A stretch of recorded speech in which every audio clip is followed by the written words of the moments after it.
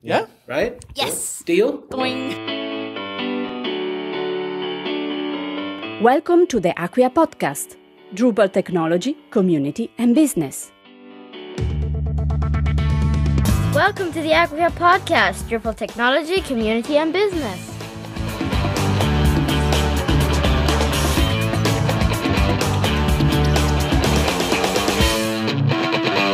There's a module for that? Of course there is.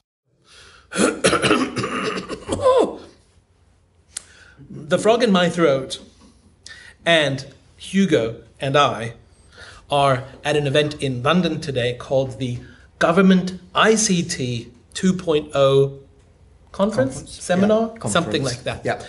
And we have been talking open source and Drupal with a few hundred people from local, regional, national government institutions in the UK, and it's been a pretty great day. It has. We did a presentation together that I was pretty happy about, and we'll have some excerpts of that along the way. This is the Acquia podcast, and on the Acquia podcast, I get to talk with people about Drupal, about open source technology, community, and I usually say business. When I say business, I mean sort of every aspect of what your business might be. So we have people in the business of helping citizens today. Hugo, introduce yourself and tell us one thing about who you are and what you do. Okay. I'm Hugo. I am the Chief Innovation Officer at Matter, and we do a lot of work in the public sector, working to create digital services that are actually going to meet the new government standards, where they need to be so good that people actually want to use them. And so it's all about digital first. And we use Drupal as one of the technologies we work with to do that. And one thing about me is that I'm not a developer myself, but I have done a lot of drinking with a lot of developers, so I can talk a good game. It's learning by osmosis. That's what I always... Exactly. Yes. And I think coding always does dilute well in alcohol, So do you have a first Drupal memory? How did you come to Drupal? Yeah, so actually it was with Hanani, who is on the Acquia Professional Services team. We were working with a large insurer, a company called Liverpool Victoria, and my background has been working in startups, or rather kind of working in the startup community. So I was involved in something called Launch 48 in the UK, and we'd bring a bunch of entrepreneurs together over the weekend, build a web business over 48 hours. We started taking that into kind of corporates, and one of the first people we did that with was Liverpool Victoria. So they had a problem where they were basically they identified that if they went in and could create a Q&A system like Yahoo Answers in their call center, they could really reduce call volumes. With Hanani, we used Drupal to build that system in 48 hours, and that was actually launched in their call centers. Fantastic. Why have you stuck with Drupal then all this time? So I think we're very much focused about putting the customer right at the heart of what you're creating. And so you need a lot of flexibility when you do that. And I think that what we see with Drupal is that there's a lot already done, so you don't need to reinvent the wheel. It's got the extensibility so that you can actually go and refine the bits that you need to refine, and that there's a huge community out there who've already solved a lot of the problems. So if a problem's already been solved well, that's not one we need to look at. We need to actually look at solving the problems that haven't been done well. And it means that we get a lot for free. Right, and those are the hard, interesting, valuable problems to solve as well. Exactly, they're the customer's problems. And a lot of the time we might just be focusing entirely on content, because what we find is that people think technology can solve problems, when often actually it's about people being able to communicate with people that's going to solve the problem. So talk about being an open source business. Okay, so we call ourselves technology agnostic because we think that technology should be an enabler for those human-centered aspects of change that you're trying to create. And the reason that we are both technology agnostic and support open source is because it's very hard to make a case against open source, right? Because with any proprietary system, you have a lot less flexibility. With open source, you start to be able to pool the resources of all of the people in that community. You have the ability to go and do anything you want with that technology and actually have that extensibility. And what we find is that open source solutions are awesome. So we have a lot of power at our fingertips, and I think one of the big trends that I see happening is the ability for technology to pretty much fall into the background. Right, there's some guys who are really keen on it. A lot of my best friends are massive techies, hence the drinking with them, and they get a buzz out of solving the hard tech problems. What we can then do is take those hard tech problems and tie them together to create the hard human problems. And that is kind of where we see the power of open source really coming into its own. I think it's also one of the challenges of open source, because there's such a tech community behind it. Sometimes it's hard for non-techies to kind of enter the realm because, techies are not always designers, I think it's fair to say. And so there are times when it can be hard for open source projects to actually even explain themselves to the people who might actually want to use them. So I think that's an interesting kind of thought back to the open source community as to how customer-centered is your open source project. Could you be getting more support for your open source project by thinking more about the wider range of people who would actually participate? That's an interesting challenge. And I think as technologists, we often don't see the forest for the trees. We're so excited about the latest standard, the latest JS library, whatever it is, that we don't necessarily focus on the benefits that could provide to the people who actually use the stuff that we built in the end, which makes it difficult for a lot of us to sell ourselves well or to sell our projects. So today in our presentation, we were talking about how Drupal as an open source technology at scale is empowering governments to be successful with this new idea of digital government. And we touched on a bunch of aspects of that. Let's talk a little bit about how the majority of people now essentially are accessing government services through mobile devices and what that means, what are the challenges for governments and for their service providers. So I think that what we see when we're kind of designing services, kind of working with government organisations, is that there is definitely a drive towards using mobile devices. But again, it's about kind of putting the customer right at the heart of it and actually looking at what service is it that we're trying to create.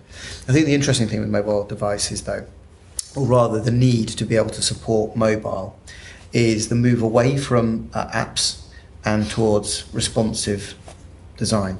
Because one of the things I kind of often see is, someone in marketing or someone who's kind of caught on to the need for mobile, kind of an app, starts talking about the need for an app. And actually what they mean is we need to be able to support people if they're on a mobile device. And once I start talking to them about the test cost of testing apps and start talking about the kind of device support that you need when you're testing mobile devices generally, it's trying to get an understanding from them as kind of how key is that to the customer experience for this particular piece of the puzzle. Because if something we've kind of identified through customer research is going to be always done on mobile, you need to really increase that device support for that particular service. Where if another service like the planning one I talked about is actually unlikely to be done, you probably don't need to put much effort into supporting all of the browsers for that part of the process. And you need to start being more intelligent about how you use that. I think having a platform that can give you responsive design as standard, kind of as part of what you get, is really critical to reducing the cost that it takes to implement those processes that you need to actually support mobile devices. Right, and Drupal supports that very well, and it allows you to have a single use case focused design process that starts with currently the smallest phone screens and choose the 4 things that people want to see with your business, with your department, rather than every single possible thing on the giant screen. You have to start with the essentials, build out from those. I think one of the really key things there as well is it's a really useful design tool. So that, as much as it is about the end user, actually starting with the crux of what you're trying to do is really important for actually being able to design for the key part of that experience. When you're trying to design for a big screen, often you kind of end up with putting people in 24 different places at the same time to confuse the hell out of them. And it's really helpful to actually start there and design mobile first. So even if we're creating something that is actually not a mobile first experience, that's where we start. from a design point of view. So we could still talk about phones, tablets, PCs right now. Where does it go when it's PCs, tablets, phones, watches, fitness bands, my car, and my refrigerator, and the Internet of Things?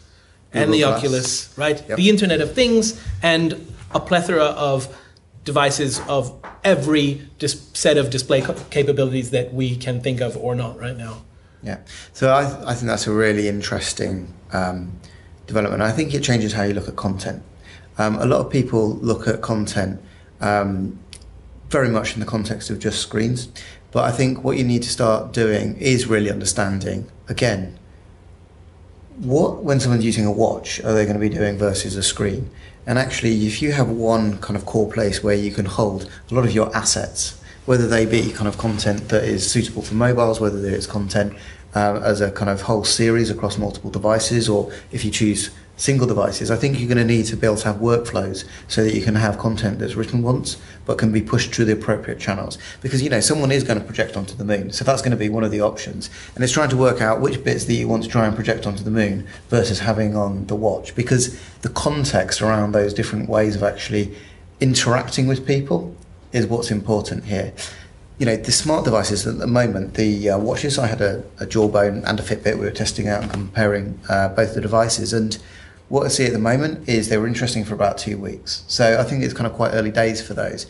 But what they're going to do is start to lead on to, I think, a lot of changes in how people actually interact with that data. I think, one of the things that will be interesting to see is how people act as an intermediary between the data that is available and the end consumers, because they don't want to see the data themselves. Having kind of a data product, like we looked at earlier about DCAN.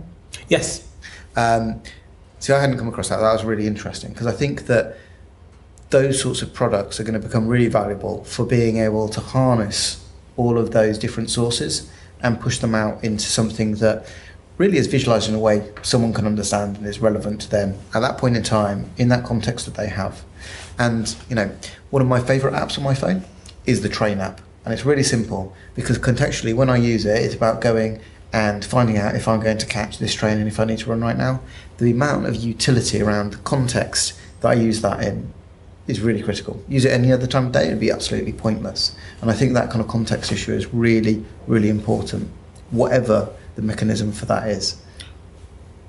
Context. Yes, we've talked a lot about that in terms of personalization and this idea of the temporality of data is interesting. How it's very important to me at about 7 a.m. and about 4:45, and I could care less the rest of the time. Yeah, something I think people often kind of design either their apps, their websites, their businesses, thinking only about when the customer is with them. And actually, even the biggest business in the world, let's take Apple, the first $1 trillion business, right? How much time am I actually with Apple? Well, more than a lot of other brands, but in the greater scheme of things, probably less than 10% of my working day. The rest of the time I'm interacting with other brands, other people. So understanding kind of that wider context, I think, is something that, certainly in kind of the product development sphere, we're seeing really kind of gaining traction.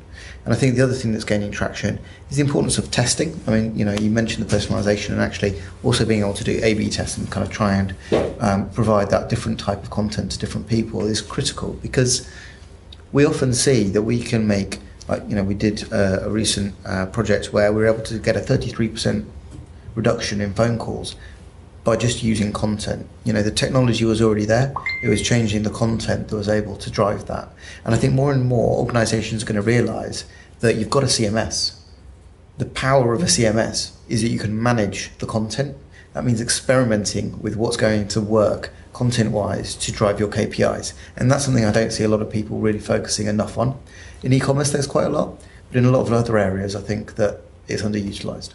Right, and it's actually having frankly, the courage to step away from your gut feeling about what you think you know about your customers, looking at the data and making informed decisions and iterating on what you have based on that. Yep, exactly. So DCAN I will link to that. That is a Drupal distribution for open data portals. It's very, very interesting, and it's completely integrated into Drupal.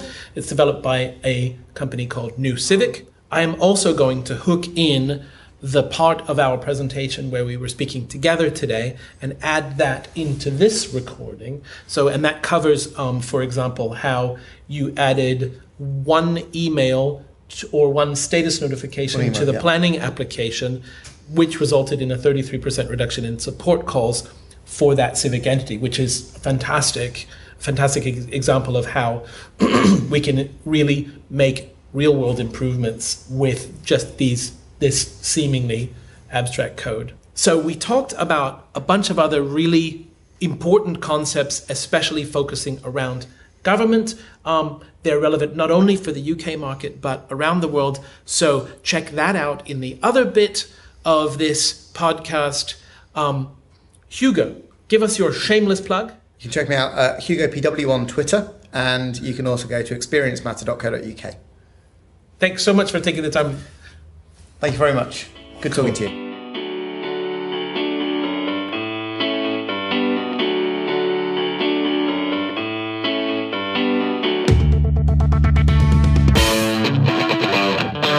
I would like to call Hugo Pickford-Wardle to the stage to talk a little bit about being out in the trenches, working with government clients on these issues. So why don't you tell us, and we're very pressed for time. Yeah.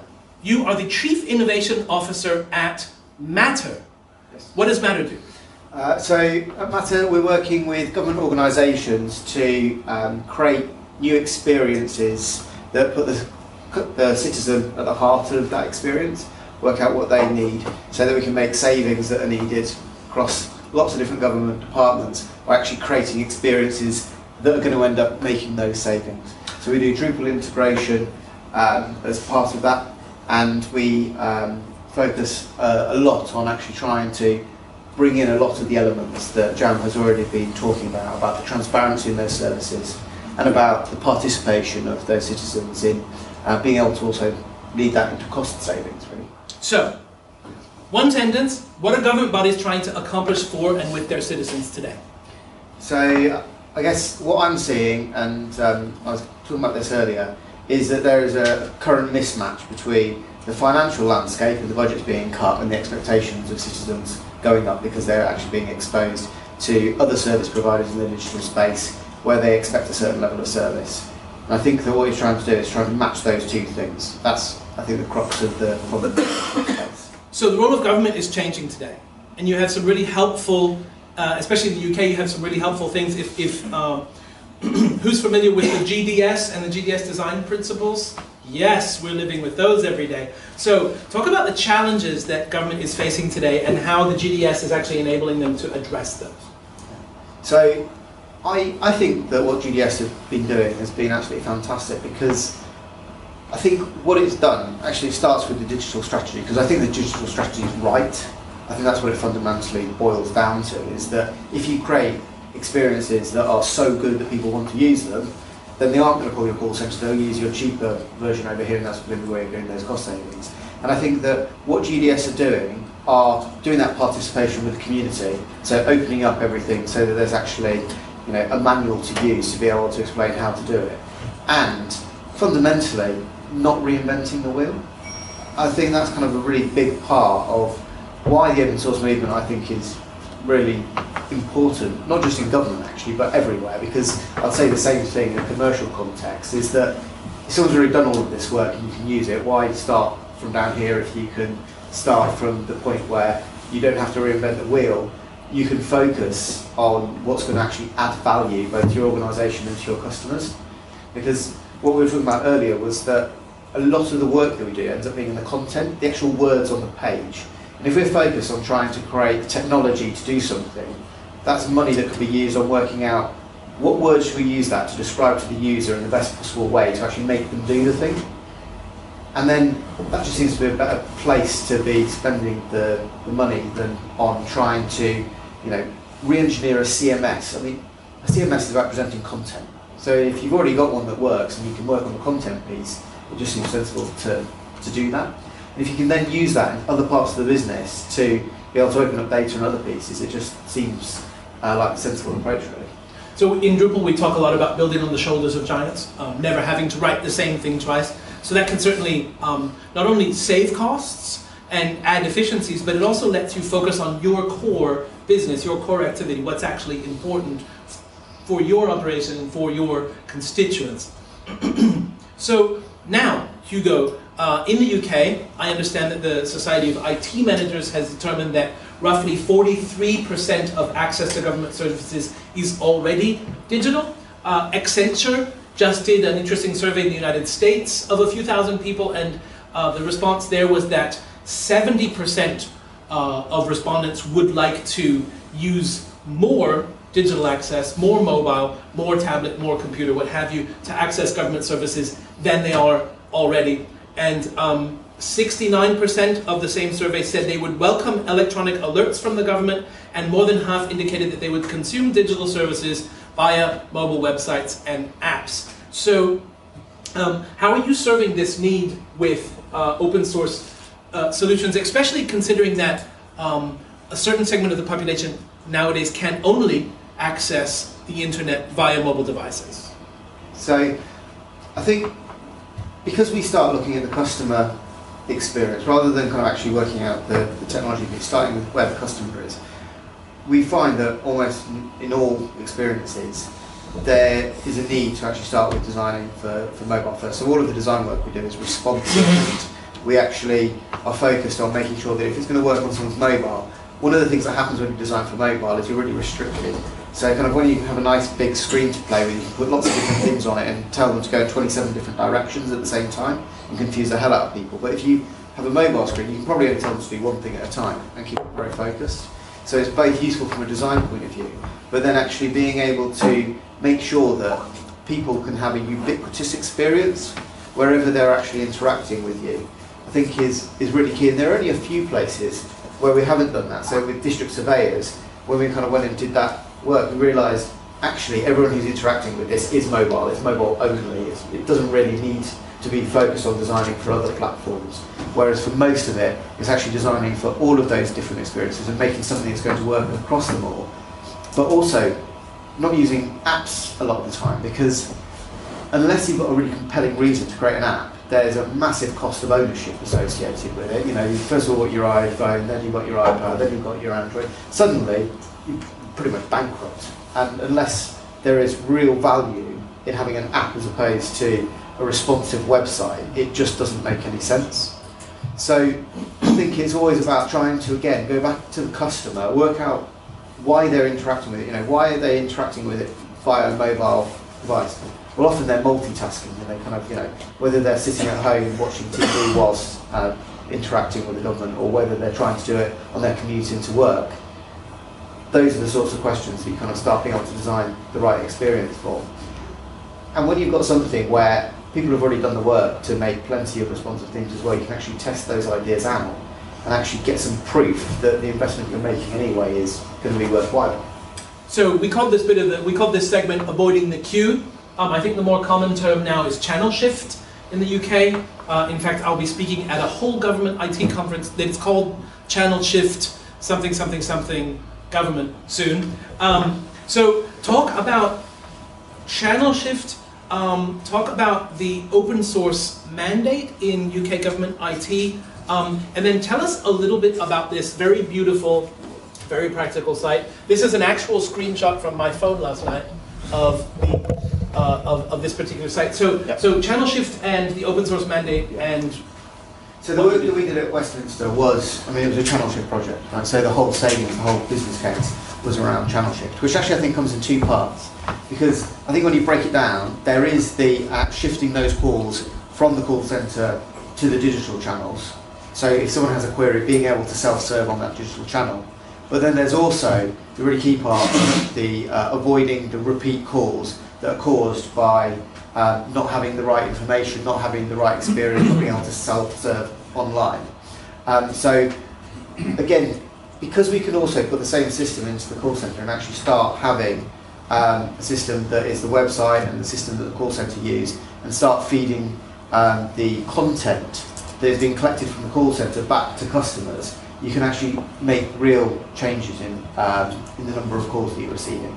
We did an experiment actually, just putting an extra touch point into the planning journey at Westminster, and through the content and the detail of that particular touch point, we were basically saying, yes, we received your planning application, and don't call us for the next 2 weeks because we're going through the process to work out what we're going to do with it, and here's the timescale.